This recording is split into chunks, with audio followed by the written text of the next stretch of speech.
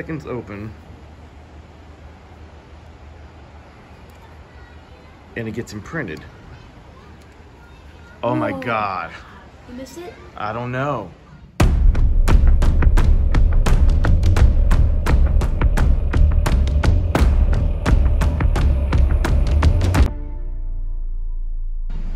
You see, that's the cool part. I don't know. We just hit the shutter button and it happened.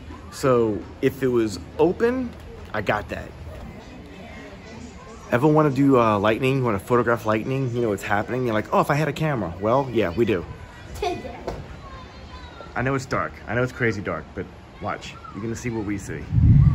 I got the Fuji XT4. I had to figure out what f-stop and how long of a shutter would work. And apparently 20 seconds at 5.6 is worthy. It's on right now, so the camera's eye is open. Look at that. Oh my goodness. That is so cool. Jack here is like, that's the coolest thing ever, Dad. I said, I know. Channel. Last night was very cool. We are down here at the beach with the family. I'm sitting on the balcony last night with my wife, and you start seeing that heat lightning happening, and I'm like, ooh. And then I saw a lightning strike. I'm like, yes.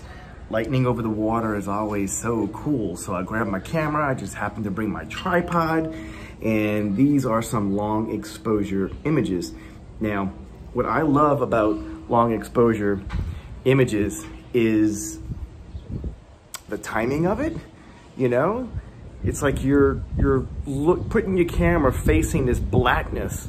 So to have a long exposure, meaning your shutter is 10 to 20 seconds long. So it's open and it's just waiting for light to happen. So it paints, you know, it's called painting with light.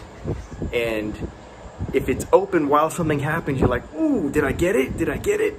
And was my f-stop correct? I hope I didn't overexpose it, because man, lightning is bright. Like, you don't realize how bright it is, and it's so fast. This image was 3 individual strikes.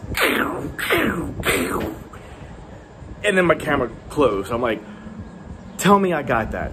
Dear God, tell me I got that. Yeah, this was absolutely amazing.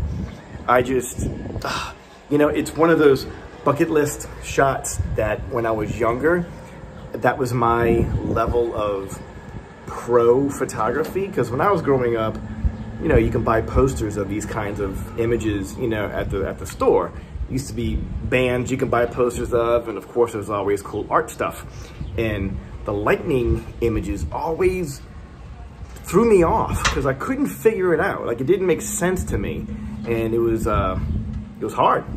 So I am 26. Look at this. It's a little breezy out here. I am 26 years self-employed. I've been doing long exposure the entire time, and I can easily say, by far, last night was the absolute best exposures I've ever gotten. What Mother Nature gave me was incredible, and thank God I have the knowledge to act fast, make adjustments, and get these things.